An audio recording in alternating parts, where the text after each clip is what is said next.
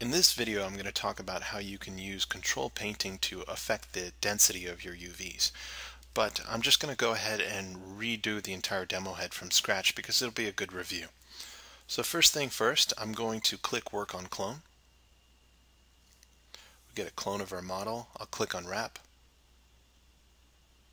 Click Flatten. And we can see the UVs unwrapped and flattened out. Unflatten. I'm going to enable control painting, and I'm going to click Protect, and I'm going to tell UVmaster that I do not want seams generally in this area of the model. And I'd like to suggest by clicking Attract that I would like seams generally in this area of the model. Again, not drawing exact seams here, just general areas of suggestion. Now that I've done that control painting, I'll simply click Unwrap again, click Flatten, and that to me is a very good unwrap of our model. So now what we want to do is affect the density of specific areas. There might be regions that you would like more texture space and less texture space. So let's go ahead and drop this model to canvas. So what I'll do is I'll just keep it up here in the left hand corner, and I'm going to press Shift S. And what that'll do is just simply drop that to 2.5D space. I'll click Unflatten, so we can see that in the background there. And you'll notice with Enable Control Painting pressed that you have this button here that says Density. So I'm going to click Density to activate that.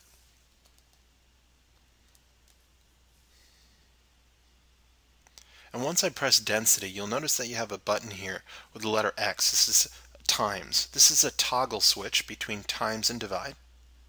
And then we have a slider to the right hand side of that. So essentially what we're going to be doing here is either multiplying the density to an area, or we'll click the toggle and divide the density from an area. And then of course the slider will affect the amount. Now, without having to worry about this toggle switch and the slider, you have some pre-built configurations down below that. So you can see divide by 4, divide by 3, divide by 2, 1, which will essentially work as our eraser, as you'll see in a moment, times 2, times 3, and times 4. So for instance, let's say we want 4 times the density around this eye region right here. Well, I'll simply click Enable Control Painting, press the Density button, and then press times 4. I'll then paint the area of my model that I'd like a little bit more density. Again, as I mentioned before, after each one of the edits that you do, you're going to have to press Unwrap. It only takes a second.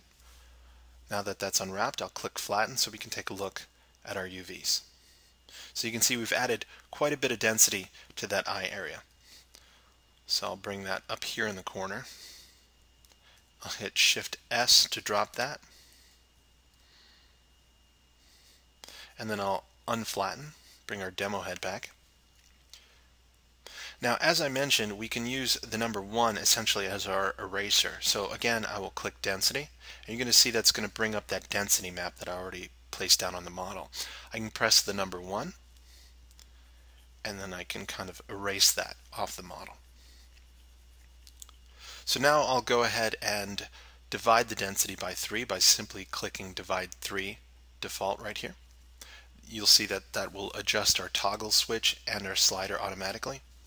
And then I'll just paint in that region that I want to take density away from. And then again we'll press Unwrap. Once that's done, we'll press Flatten.